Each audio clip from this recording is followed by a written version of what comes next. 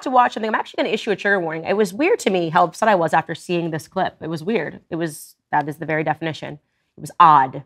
It made me uncomfortable. I felt easy queasy. And I just want to let you know that you might feel the same way. And let me tell you what's sad about this clip. What's sad about this clip is that Drew Barrymore is in it. And I love Drew Barrymore. I just always loved her. First of all, I think she's unbelievably beautiful. She's one of the rare people that doesn't edit her face as she ages and look totally insane. She doesn't seem like she's fighting to hold on to her youth. And I've just always found her to be very beautiful. I think she's an amazing actress. And so I just didn't need her to do anything stupid and woke. But she has a talk show called Drew, and she is hosting Dylan Mulvaney. Dylan Mulvaney is celebrating 1 year of dressing like a woman. This is a transvestite, is what you're looking at. We used to have a name for that. It's called a transvestite. But of course, Drew Barrymore realizes that she can love this transvestite, and people will go, "You are so amazing, and it's super encouraging that you are supporting an agenda that can never be. It can never be. Dylan Mulvaney will never be a woman, no more than I will ever be a man, no matter how hard I wish." But what she does here is remarkable. All I can say is I'm going to talk you through this clip if you're listening to it, and if you're watching it, I'm sorry.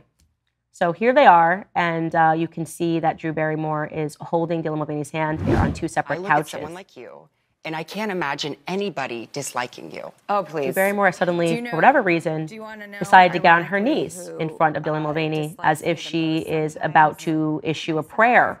And that makes me uncomfortable instantly. It's weird. But now Dylan Mulvaney has gotten down on his knees, and they're hugging on their knees in between these two couches. And I don't know why this is taking place, and it's awkward. I want to stop. Maybe they're going to go back and sit on their couches. Nope. Now they have gotten down on their low knees. Oh, Drew Barrymore is now sticking her leg out, and she is sitting Indian style. She has decided to cross her legs into Indian style, and then Dylan Mulvaney joins her. And I think what we're supposed to feel is like this is girl talk. But again, what is a transgender? It's just a mockery of women. This is not how women act. This is very weird. No woman would ever do this. I would never sit down. I think Drew Barrymore, how old is she? I would never sit down before another woman on my knees and hold her hand and then sit Indian style and get close to her face, because that would be weird. Go, Candace, what are you doing? Why are you close to my face like this, Candace? Why are you sitting Indian style? Are you okay? Are you having a stroke? That's what I would say. Are you having a stroke? Do I need to call 911? And by the way, I've challenged my team. Give me any scenario where you think this would be appropriate. I would find this weird if I walked in and my 8-year-old daughter was having a sleepover and they were holding hands and then they got on their knees and then they got very close to each other's faces and then they started singing inside. I'd say, "Hey, what are you guys doing? That's a little weird. It's odd. It's making mom wonder, what are you guys up to? This is not normal behavior. This is not normal behavior, period, full stop. It's not normal female behavior. And it just is something that we have to recognize as a mockery of women. This is what they think. They think that we whisper in each other's ears and we giggle, and that there is something about that the transgender doesn't even just try to capture women. It tries to capture girls, right? Like what they believe a woman is secretly a little girl that's playing dress up with her friends, right? Even the voices that they give, the way that they speak, they're like, and oh my God, it's watching Halloween, and it just won't stop. I don't have a single female friend, left or right, that behaves in this way. So if Drew Barrymore really wanted to celebrate a woman, she could have invited someone like J.K. Rowling, who, by the way, is about as left as they come, except on this one issue.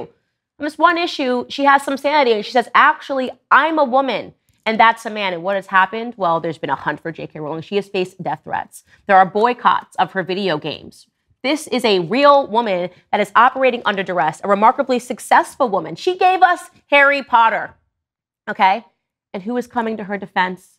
Certainly not Drew Barrymore, certainly not Jamie Lee Curtis, because they're allowing men to continue to mock women and to take the spaces that should be designated for women, right? And so how long will this catastrophe go on? I don't know. I don't do anything other than tell you guys the truth and say the things that people don't want to say for fear of being called a bigot, for acknowledging that biology is real, okay? Sociology is never going to trump biology. In the end, biology is going to win. All right, guys, that unfortunately is all the time that we have for today. I have a lot of exciting content coming up for you guys. You're going to hear me keep saying this over and over again. We are bringing A Shot in the Dark, which is like my mom tent, my dad tent, talking about the vaccine schedule, talking about the hormones in food. You guys know I'm super crunchy, super granola, talking about my gardening, why I think it's so important for people to just be aware of what they are consuming. Yeah, we're bringing it all to Daily Wire Plus in just a couple of weeks. So you can be the first to see that series. Go ahead and click the link in this description and subscribe right now to Daily Wire Plus. And be sure to come back tomorrow because we'll have a brand new episode.